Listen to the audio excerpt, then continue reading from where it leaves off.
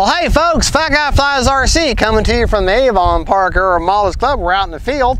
Going to take up the Ailerons Husky Ultimate. Now I know here, what's up, November 13th now? I checked the other day and she's still out of stock, but there's very popular planes. So keep an eye on the Hobby Zone website. They stock as often as you know, as they get sent them. So they do their best. They can only get so many they sold and they got to wait for more, but they do restock often, so keep an eye. But if you can get a hold of one of these, get a hold of one. They are a great flying plane. Running her on a 3300 6S Superior. Little windy today, so right, left, up, down, right, left. My rates are 100% throws over 30% expo. Motor is on. Let me get back here so I don't have to try to walk backwards while I'm looking at the plane and trip over a plane. All right, left, up, down, right, left. Definitely do not need flaps today. All right, here we go.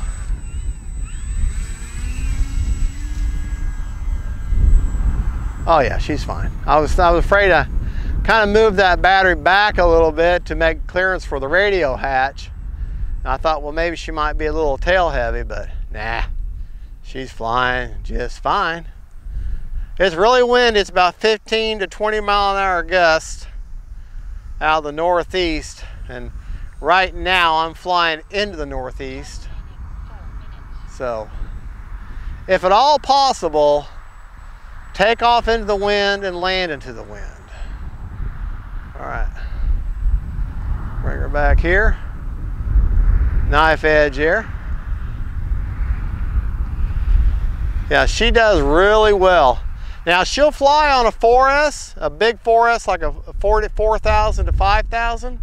However, you're not going to have the throttle response, and the prop is, to me, a little too small for a 4S, so she's not going to be very fast for you.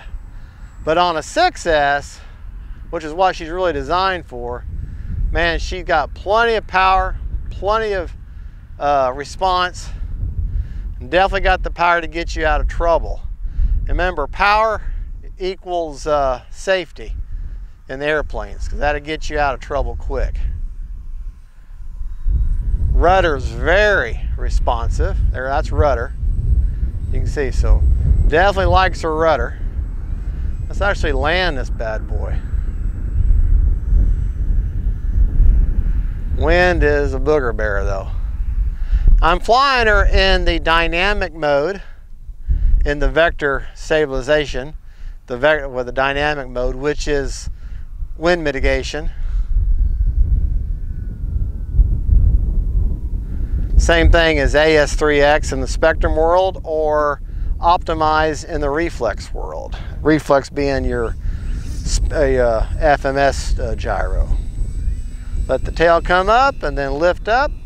Pull back on the elevator a little bit. Time remaining 3 minutes. All right. Good looking plane. Good looking plane. Wind is starting to change directions on me. Coming more out of the southeast now. That's okay. Actually, I mean coming out more towards the east.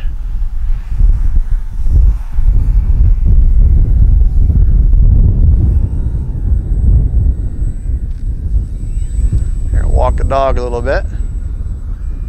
Woo, wind. Take her up. There we go. Love the colors on that plane. Now the red and black in the 4S version, I thought, boy, that's a good looking plane, but this orange and black, orange, white, and black, man, it's just really looks good. Let's bring it by real close to us. Low and slow. Yeah, there you go. Turn around and do that again. I like the way that plane looks. Good looking plane. Do that again, but we're going to come by even lower.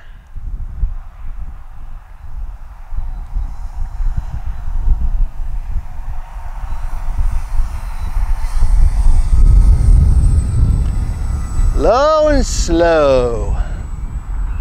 All right, that's the way we like to roll. Low and slow. All right, let's land this plane. Maybe even walk the dog a little bit. That'd be good. And just so you know, if you're watching my videos, not all of my videos, but most of my videos, I will do a shorts, a YouTube short of the video. And just think of that, whoa, whoa, hey. Think of my shorts as a trailer to the full video. Prop secured.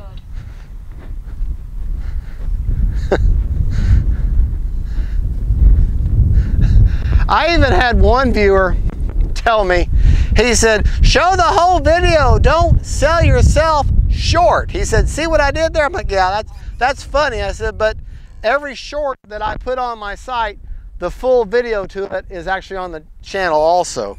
So don't just watch just the shorts. All right. All right, let me get back here, because if I take off now, I got to keep my eye on the plane and have to walk backwards. And I've done that before and tripped and fell, but I didn't crash the plane. I was able to maintain a bit through my lip, but walk the dog a little bit, just a little bit. What a good looking plane. Yeah, like I say, you can fly her on 4S, but it's like dragging your feet in the sand. She performs so much better on 6S, like the way she was designed.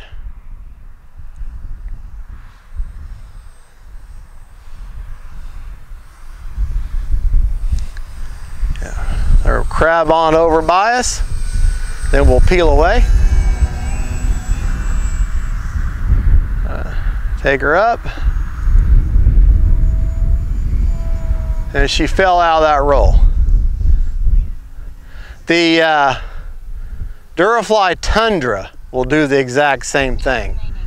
You try to flip her too tight and she'll pull right out of that roll. But that happens with these squared off wings. Sometimes that'll happen. Just make sure you're up high. Remember, altitude is safety. Altitude is your friend. Altitude gives you time to think. However, don't get up so high that you can't tell what the plane is doing. If you're flying so high that you can't tell what the plane is doing, then you're too freaking high and too far away. Man, look at that plane. Good looking plane. Locked in, even in this wind, she's so stable. All right, we got 20 seconds, so we're gonna have to land her now. Call it into this flight. About a 3,000 to a 4,000 6S is what you're gonna fly in her. All right, final approach. All right. Maybe. All right, there you go. Pilot didn't even spill his beer. All right. Do I dare? Nope. I don't even want to try to go against that wind. I turn against that wing's gonna flip over on me.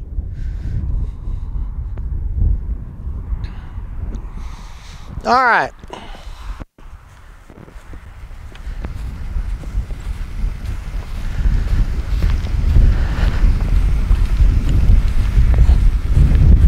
Okay. 2 seconds left on a 4.5 minute timer. Okay, so basically 4.5 minutes. Prop is secured. Okay. This little black thing here, antenna, this is not an antenna. That is the tape mod, because this battery hatch, it fits so tight, and when you pull this the latch back, it doesn't move. Okay, so you'd have to dig at that with your fingernails to get that off. So I put that battery hatch on there, or that mod there, see, And that way, and I can just grab that. And I don't have to dig at that with my fingernails because that water-based paint will come off. Now, to show you, this is where I have the 3300 6S Superior. I can fit my finger right in there. Right there, that's where I've got it, and she CG's just fine there. CG on the plane, see these plastic doublers here, and you put your about a finger pad length back, them two little black marks there, that's where you put your fingers at for your CG. I know the hatch is off, but I just put it on my fingers right behind that plastic doubler, and she CG's just fine. Back up in there, I have the All right, back there is the AR620, back up in there, and then off to the left is the vector stabilization system that comes standard with this plane. Wooden prop comes with it. Don't remember the size, but I do have an unboxing and build video, so it'll tell you what the size is in that. That's a 3300 Superior with a 40C discharge 6S. And let's see just how much juice is left in the tank after a 4.5 minute flight. The plane comes with an XT60 connector, so keep that in mind. It's actually and finding an XT60 and a 6S is a little on the unusual side, so you will need to invest in an adapter. Let me find my battery checker. It's in one of these two pockets. 62%. Come on. 6.5 minutes easy with mixed flying. 5.5 minutes if you hit her hard a lot. So I flew her for 4.5, very conservative, and the battery's at 62%. So very economical plane. Now, like I said, the plane will be back in stock soon. I hope, that's what I've been told. So hopefully it will. I'll put a link anyways in the description of the video.